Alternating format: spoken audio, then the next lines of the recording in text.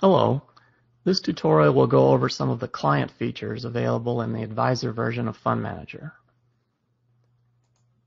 Here's a typical subportfolio hierarchy an advisor may want to use, where you have an all clients subportfolio, and within that subportfolio, another subportfolio for each one of your clients.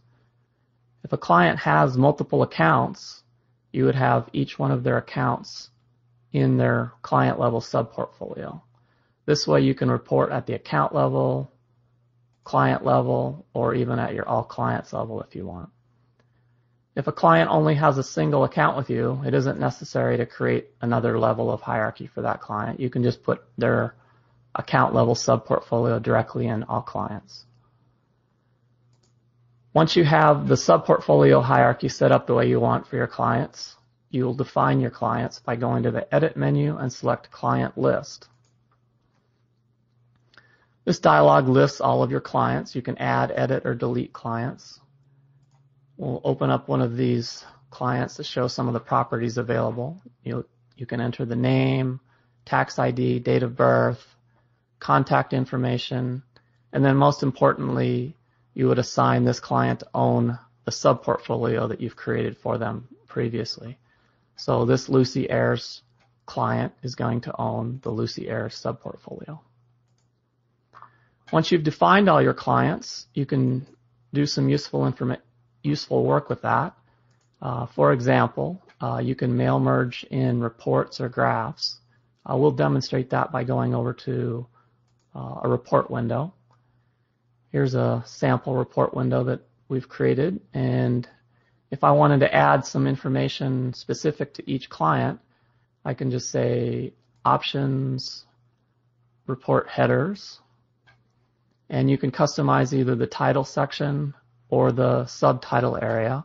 So for this tutorial, I'm just going to add the tax ID as another line in the subtitle section.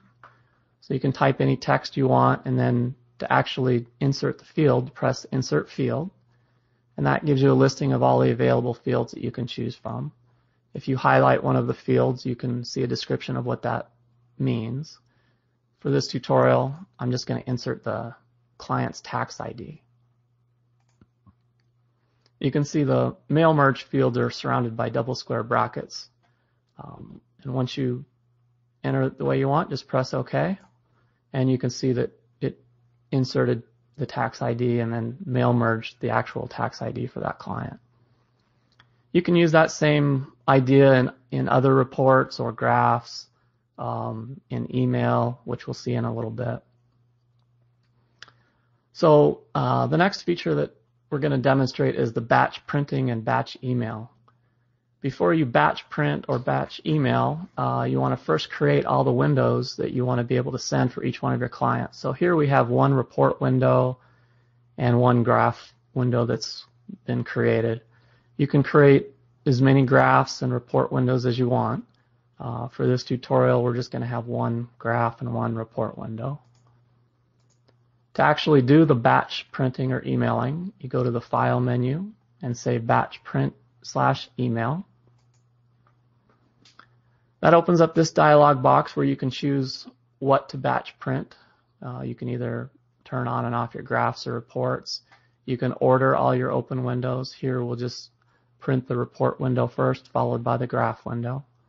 And then you'll have a list of all your clients, and if you want to batch print or email to them, just leave a check mark here. There are also options that allow you to control what is going to be batch printed or emailed. So we'll go to this Options dialog. You can send the results to a printer, you can email the information directly to your client, or you can save the reports and graphs to files on your hard drive.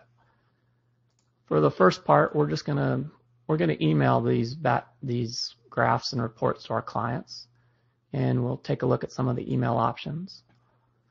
We're going to ask it to display each email before actually sending. You can customize the default value for your email subject and also for the body of your email message.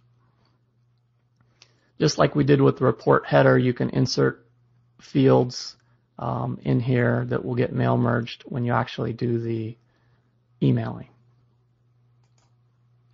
So we're going to go ahead and email to our client, and we'll just do the first two, Lucy Ayers and Fred Barnes, just so we can see how it works.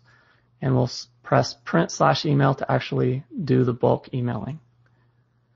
Once you do that, it will open up a mail message for your first client, and it attaches the graph and the report window for this client.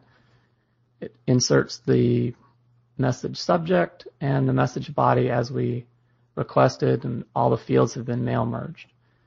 You can take a look at everything, make sure it looks okay, and then just press send.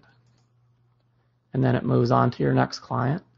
And so it attaches Fred Barnes's graph and report and customizes the subject and the message body for Fred.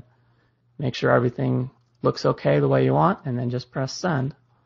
And you're done with emailing to all your clients.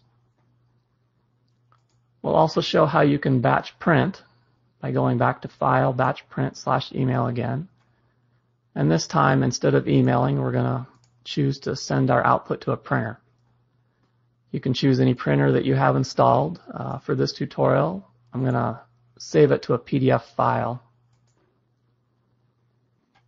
So we've selected to output to a printer, and we've selected our printer. So we'll just say OK. And again, we'll only do the first two clients. And I'll say print/email. And it's going to create a PDF for the first client. We'll just say go ahead and create that PDF. And we'll say save it. And then it moves to the next client. And again, we'll say create PDF. This one's for Fred Barnes. And we'll say save.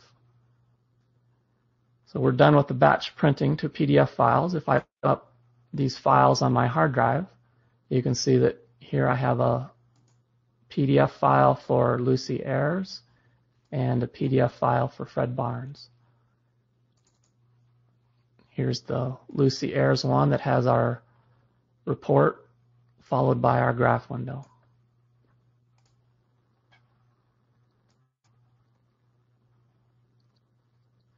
In addition to batch printing and emailing, you can email individual reports or graphs by using File and this Send by Email command. So if I open up that dialog box, I can email to any client. I can email just the report or the report and graph. And I can choose which email address for this client to send it to. And again, you have the same email options that we had before. This can be useful if you just want to do one client and not everybody. And to actually send this report and graph to Lucy Ayers, we would just click on Create Email. And again, it does the same thing as it did with the batch print email feature, but we're just doing one client. And then we'll just say Send. Okay, this completes the tutorial on client features in the Advisor version. Thanks for watching.